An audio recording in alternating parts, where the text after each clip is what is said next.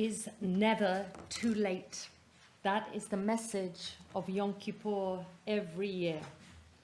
Jane Fonda famously said, "It's never too late to have a happy childhood." Now, whilst that may be rather difficult retroactively, it is not too late for us to have a good life. Another go at making things easier, better, fuller for ourselves and those around us. That constant movement of improvement is possible, because if it weren't, what would be the point of us living?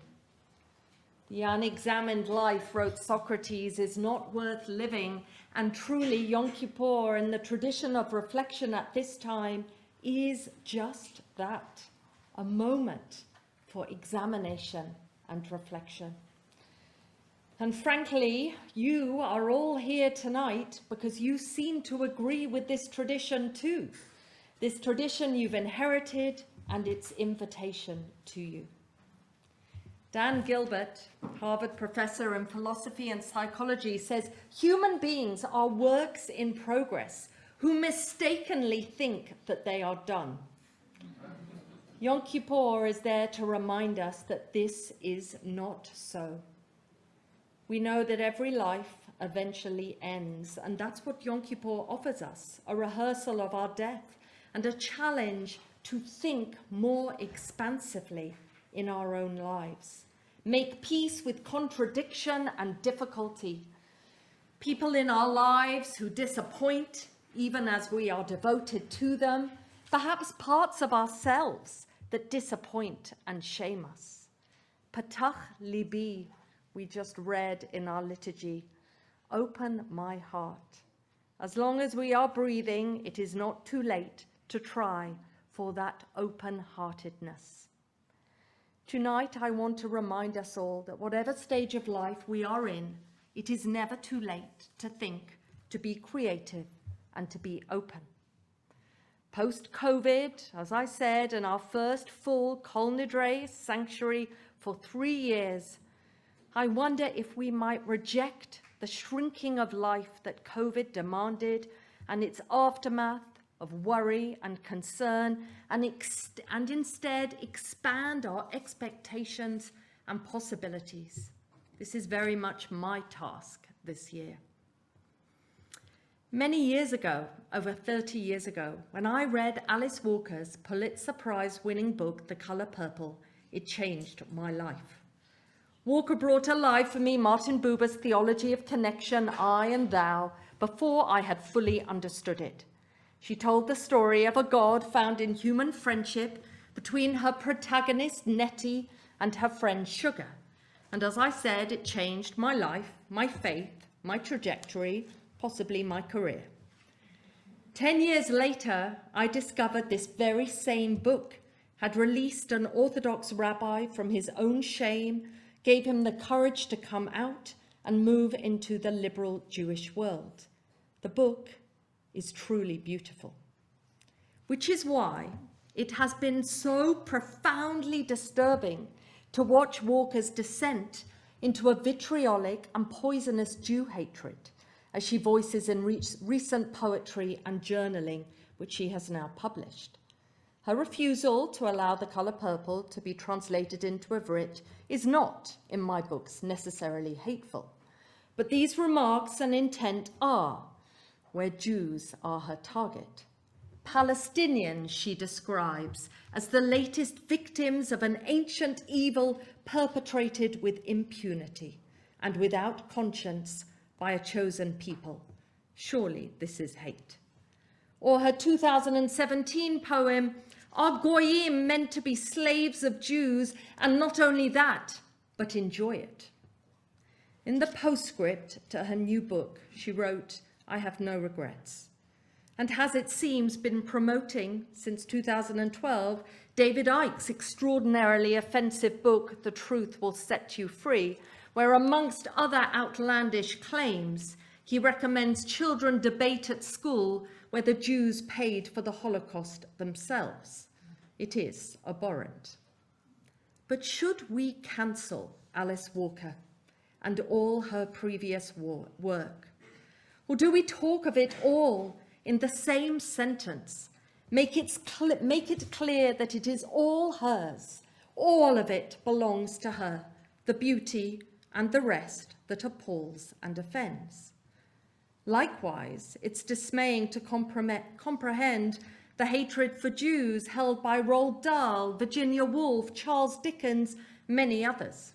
A vast list of writers who disappoint in their ugly prejudice, but we mustn't excuse or blame historical context. Rather, turn all of it over in the palms of our hands, all part of one person and their work, so that we needn't reject all of it, but hold them to account, yes, feel the full impact of their occasional abhorrent beliefs alongside the things of beauty they have created. This, I acknowledge, is not a popular response in our reactionary climate, but I do firmly believe it is possible to hold both truths in the balance of judgment. It's inconvenient, but glaring and insistent. People are varied and full, and these books line my bookshelves and, frankly, my passageways through life, honestly, robustly, and courageously. And yet it is irrefutably true that these writers and many others held and continue to hold abhorrent views that I reject. Yet for the sake of my soul, I will not cancel them. Think of the state of Tennessee earlier this year banning Art Spiegelman's Mouse because they declared it offended children. I like to think we are more than that. There are huge inconsistencies out there in the world and internally in each one of us. And I think in some ways Yom Kippur is about reflecting those glaring juxtapositions. We are told to choose life, even when for many of us that is not straightforward. It's messy and full and requires us to think and discern every day of that life. Teshuvah is about fullness, and managing what hurts is part of that fullness. Tomorrow we'll read the story of Jonah, who is about as far from self-aware as it is possible for anyone to be. He manifests depression at every turn. He resents growth and resolution in the Ninevite people. He is furious and personally affronted by their return, their teshuvah towards God. And yet, he is the prophet that we study and read on Yom Kippur. It is so bizarre as to make the inconsistencies inexplicable and compelling. There he is, central for us and for our children. A flawed and prejudiced human being can still be our teacher on this of all days. And I am certain this also speaks to the renewal of our souls this Kol Nidre, holding the full, bewildering spectrum of it all, because it is never too late. We live in a world that loves binaries, black, white, right, wrong, hateful, or loving. But our tradition usually resists such dualities. And if I asked each of you, you might also agree the world is way more nuanced. The prophet Isaiah describes God in all God's complexity. I form light and create darkness. I bring goodness and create disaster. Just this year, Reform Rabbi Charlie Citron Walker demonstrated an ability to hold extraordinary extremes, and he touched the world. You know what that rabbi did in Temple Bet Israel in Colleyville, Texas earlier this year when that gunman arrived with his weapon hidden? He made him a cup of tea. He talked to him and he welcomed him.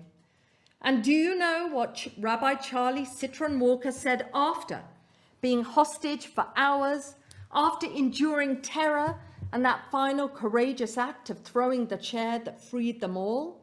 He said he'd do it again. He would make another cup of tea again and again.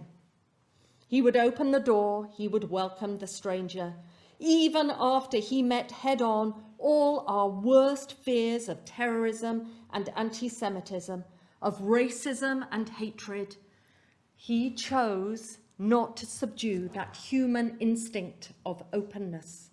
He insists on holding it all. I draw so much from Rabbi Citron Walker, his wily and discerning courage, his kindness, and his refusal to give up on either. And truly, that is what atonement and teshuvah means this year for all of us. An expansiveness to hold fear, anger, and openness all at once. These inconvenient truths, the writing of Alice Walker, the integrity of Rabbi Citron Walker. This fierce ambivalence is what I wanted to talk about tonight. If we can, with difficulty, hold the unpalatable parts of artists whilst we appreciate the beauty of their other parts, then we can do so similarly for ourselves and each other. I am deeply shamed with my own impatience with the people that I love. How difficult I sometimes find it to recall the whole, full person when one part disappoints or offends. I am not proud of this, and each year it returns as something for me to work on. Teshuvah means response, return, even an answer. It doesn't merely transform the individual, but actually, as Rabbi Lawrence Kushner suggests, converts everything that was negative energy into positive energy.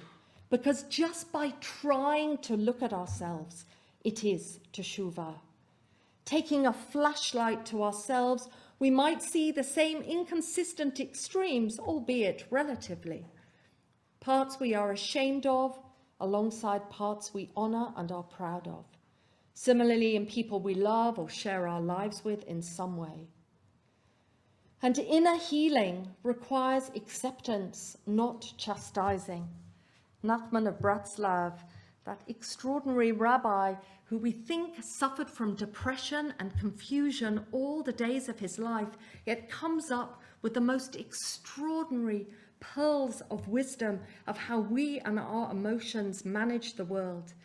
Nachman of Bratslav said on Yom Kippur, we should try to say, I am ready to exist as a person of worth. It provides weight and understanding, a capacity to look back and forward, in and out. It helps with becoming better, purer, more vigorous, not just an apology, but a fullness of holding. All those inconsistencies. As Walt Whitman, another mystic, wrote in his Song of Myself, do I contradict myself? Very well then, I contradict myself. I am large, I contain multitudes. It was Charles Dickens, he of some of those difficult views, who also wrote this sublime opening to his A Tale of Two Cities that casts a long and magnificent shadow across centuries to this very moment of us here on Kol Nidre in 2022, still capturing our lives and times. It was the best of times, it was the worst of times.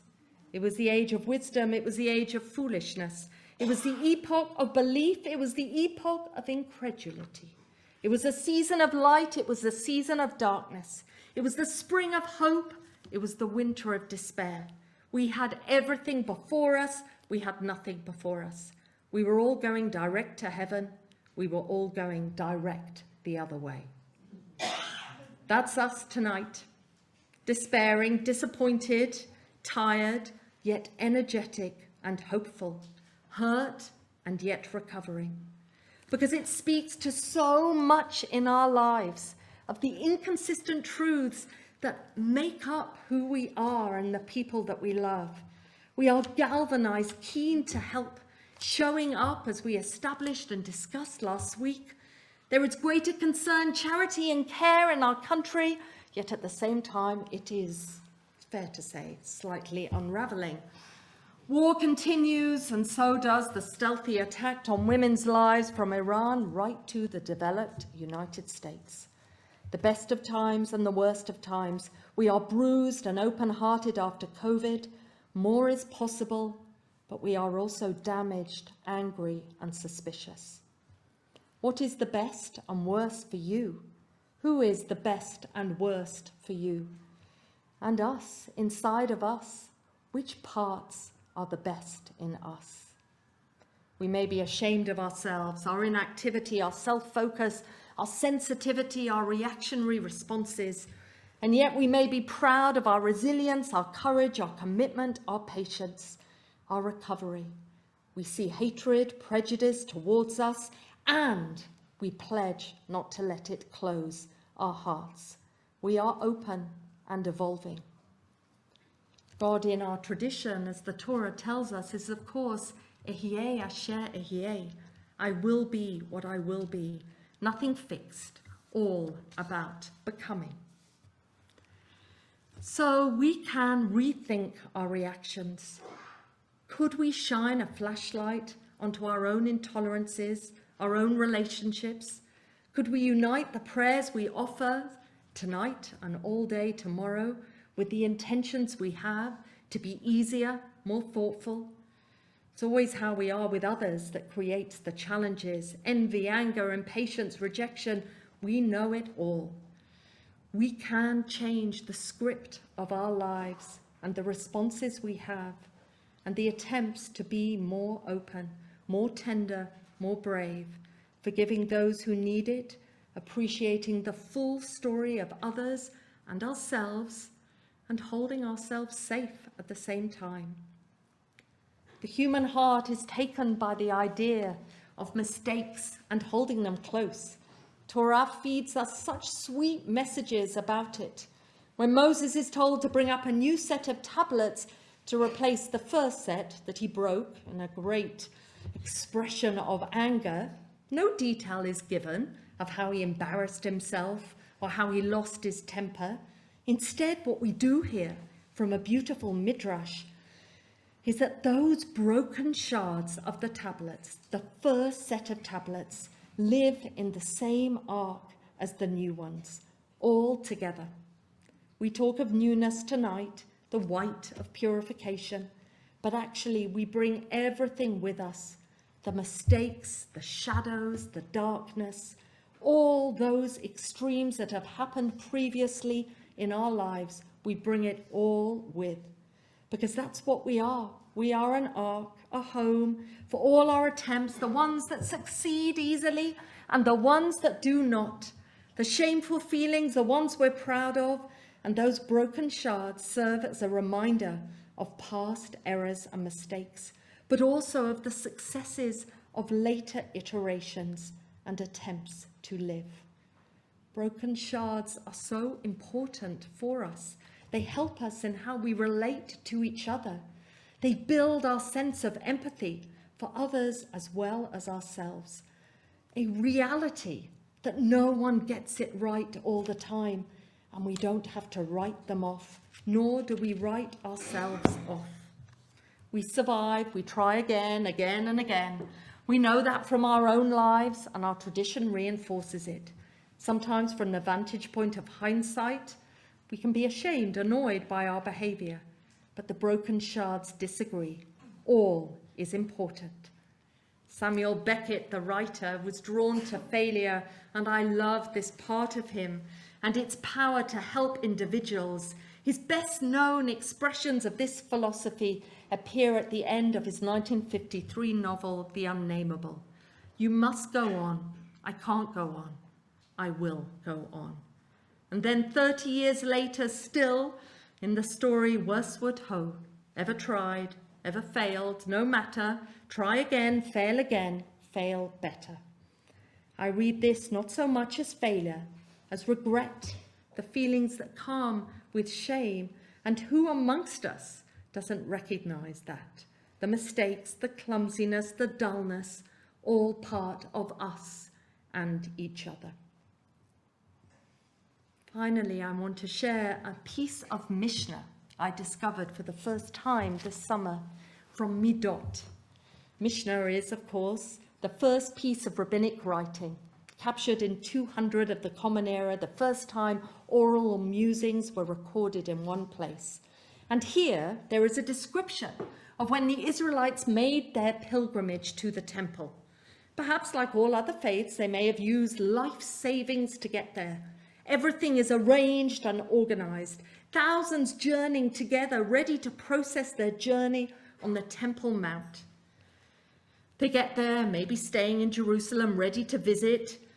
They are ready with great joy and intensity. Everyone, rich and poor, enters the same door of the Temple Mount, walks round the courtyard in the same order and togetherness, all circling to the right around the perimeter, all together, a community together. That's what happened when the congregation came upon the temple. But then the Mishnah suggests someone else that might be there. Mishe ero tava, which literally means someone to whom something bad has happened. The text says, someone who has experienced something of note. That person enters from the same doorway as well, but she starts to circle in the opposite direction. Every step the same as everyone else's, but against the grain, against the crowd. And every single person who passes her and others on this anti-clockwise journey is obligated to stop and ask, Malach, what's going on with you? And this person, surrounded by people and yet in a way alone, has to answer. They had to meet each other. They had to explain and stop and talk to each other. They had to develop an empathy for each other's weakness and strength. We have to see each other. There is no avoiding.